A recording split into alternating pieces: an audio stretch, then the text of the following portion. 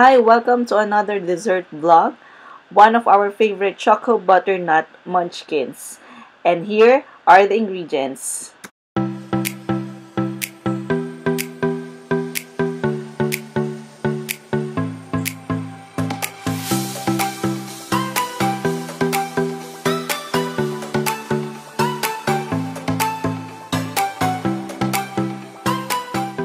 In a bowl, put almond flour and next the orange food coloring. Then mix. I opt to use my hand in mixing kasi medyo mahirap incorporate yung orange food coloring sa almond flour. Next is sugar, then the cocoa powder. Just mix to combine. Then next is the powdered sugar.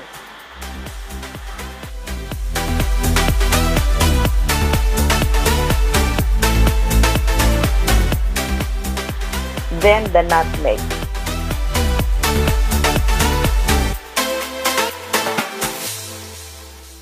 Taste test natin.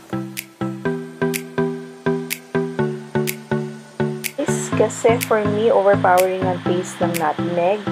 If walang nutmeg, you can use cinnamon. Then last is the melted butter.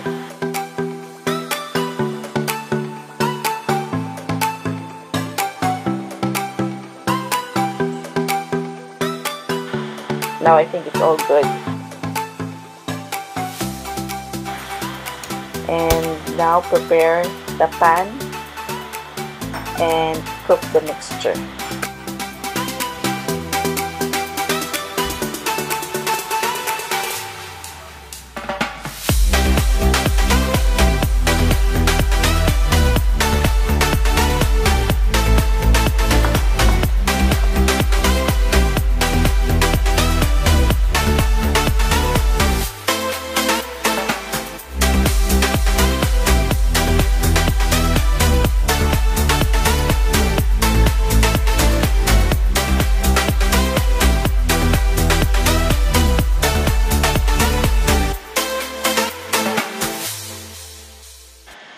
For the glaze, powdered sugar and milk.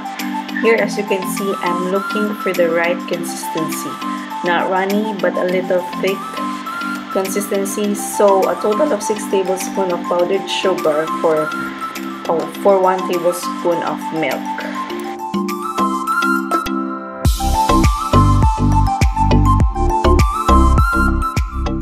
Now, let's make a cake ball out of these Fudgee Bars. 1 Fudgee Bar, 1 munchkin. It's a little bigger than the usual, but that's okay. Now try to break it a little, then mold it like a ball. By the way, the Fudgee Bar is the dark chocolate one.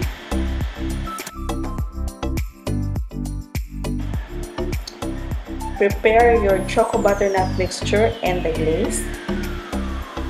Now dip the cake ball into the glaze. If you just dip in the glaze, it's now chocolate glaze munchkin, obviously. Now, after dipping in the glaze, coat it with the choco butternut mixture and continue the process. If you are lazy to make the cake ball, you can easily dip the Fudgee Bar straight to the glaze, then to the choco butternut mixture.